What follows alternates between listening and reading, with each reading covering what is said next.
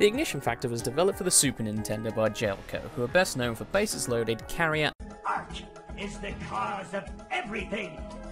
Damn! Hey, what are you doing? and Earth Defense Force. No, not that EDF, this one. Each level is broken up into stages, and they allow you to pick which stage you wish to tackle Mega Man style.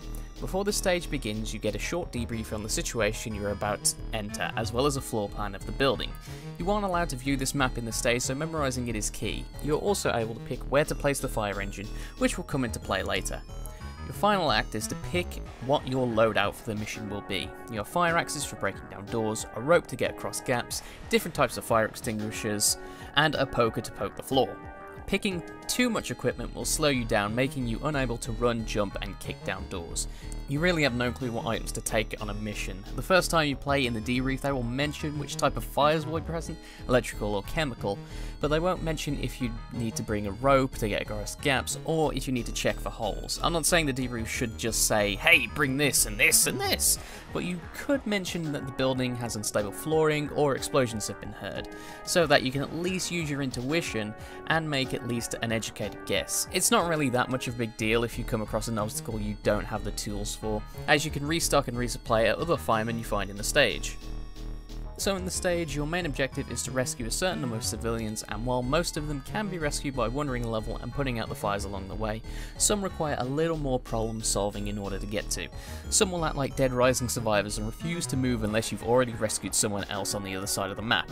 And of course, like the good fireman you are, you just leave this vulnerable person in a room filling with smoke with the temperature rising. Others will require you to help them out, like this guy who wants me to lower the temperature of the water so he can swim across. Not sure how cool the water needs to be, the thermometer that shows up says 100, so I'm going to assume the water needs to be 100 Celsius, and the man swims to the other side with extreme burns and looking like a tomato. Then you get to this guy who's balanced precariously on a sheet of breakable glass. Suppose I just need to jump over to him. There we go. Okay, guess not. Oh yeah, you need the rope to swing across Indiana Jones style. No? Really? Okay, for real, how do you get to this guy? No one else has played this game. There are no detailed walkthroughs or playthroughs showing how to get to this guy. Alright, you know what? There are other people who actually want to be rescued, and they are burning to a crisp right now because of you. Good luck getting out on your own. Here's something to remember me by. Oh. Oh. Oh, of course, you just hack the guy with an axe, and then you can rescue him.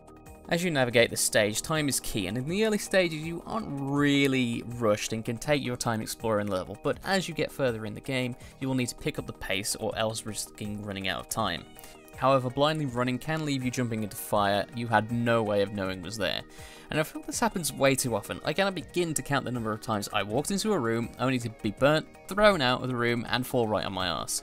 And of course the door animation stops time. So you run towards a room, the door opens, time stops. You run into the room, door closes, time stops. You get hit by the fire and flung back. Door opens, time stops. You fly out of the room, door closes, time stops. You get up, walk into the room, door opens, time stops. Walk around the fire, door closes, time stops. Amazing. There is a button that lets you see into the rooms before entering, but it makes you walk, and when you only have 1 minute to find the last survivor and then escape, you'll be falling on your ass a lot. Also, the fire in this game is a bit of a dick. Fire spreading is a common theme in firefighting games, and thankfully, in Ignition Factor, it's not too bad, but I swear the fire will put a little flame right in front of you, almost like this is a Wile E. Coyote cartoon, and it's sticking its leg out just to trip you up. And this happens way too often to be a coincidence. As the levels get more complex, you will be performing side objectives in order to save civilians. These can range from finding certain items, stepping on dinosaur tickets, or this where some idiot will blindly walk into fire in order to save a stone mural. And this is way harder than it needs to be. There's just no time to react. If the screen was zoomed out just a bit, I could deal with it. Or if he just indicated which way he was going. Also, if he gets hit, it resets the tile. Fortunately, he's invincible, but this side mission can eat up time, and once you start it, there is no way of cancelling it. In between stages, the firefighters have conversations with one another, which allows a bit of breadth and levity to the situations which you go. Oh. Betty died? But she was doing so well the last time I saw her.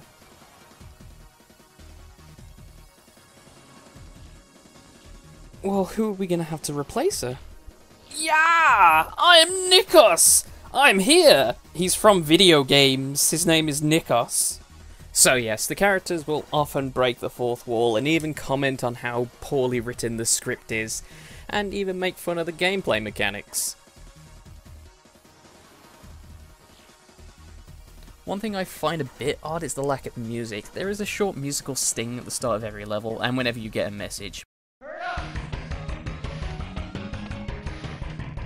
But other than that, it's completely silent, with just the sound of the raging inferno. I'm not sure how I feel about this. I'd like some music to rock out to as I'm putting out fires and axing survivors, but it does help me focus when I'm running around and just waiting for the fire to trip me up. After every level, you are awarded points, which when you reach enough, increase your health. You can get points by how many people you save, how long you took, if you took part during an event, and any items you have collected. However, sometimes points can be reducted if the item you save is damaged, as if it was your fault the Ming vase was busted while you were carrying some fat boiled tomato out of the burning building. Also, if you pass on some of the items you find to the other firemen so you can free up some inventory space so you can run right into some fires, those points are lost to you. I like to think that the firemen you handed them into took credit for finding them. This fireman crew is cutthroat. The game is relatively short, with only 3 levels and 8 stages in total. However, you are unlikely to beat the game first try, as a lot of the game will be spent memorizing where to go and what to bring, as well as taking stupid deaths by things you wouldn't expect on your first playthrough. However, when you master the game and acquire over 5,000 points, you'll be able to access the final level, or you could just look up a password online. Not really sure why this level was locked off. It's not particularly difficult. I guess you need to manage your limited ammo more carefully, but other than that... Jesus Christ, what the hell is that? Oh god, eat boot, you abomination! Jesus, there are tanks filled with these things! Get stars on this, not some accident-prone fireman! Oh no, this one's pink, which means it can really take a beating. Oh god, how do I fight such a creature? Wait, this is what that man wanted to teach me! The importance of an axe to the face.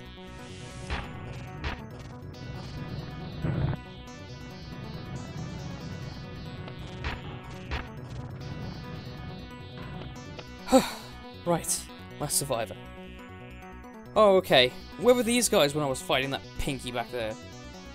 Now, this game was never officially released in Europe, and if you find that you don't feel like going out of your way to buy a Japanese Famicom or a North American Super Nintendo, you can attempt to navigate the Wii eShop and purchase this game via the Virtual Console. And because this game was never released in the Europes, then that means that it has a slightly higher price than all the other games. Isn't that lovely of Nintendo to do? This game's also available on the Wii U Virtual Console, but only in North America.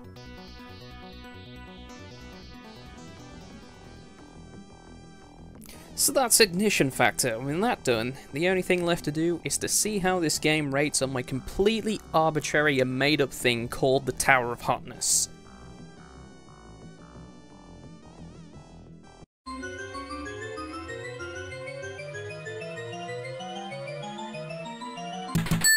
With its quirky characters, varied settings, multiple items, and a great last level, Ignition Factor reaches Inferno status. So until next time, don't forget to read the Video Games magazine.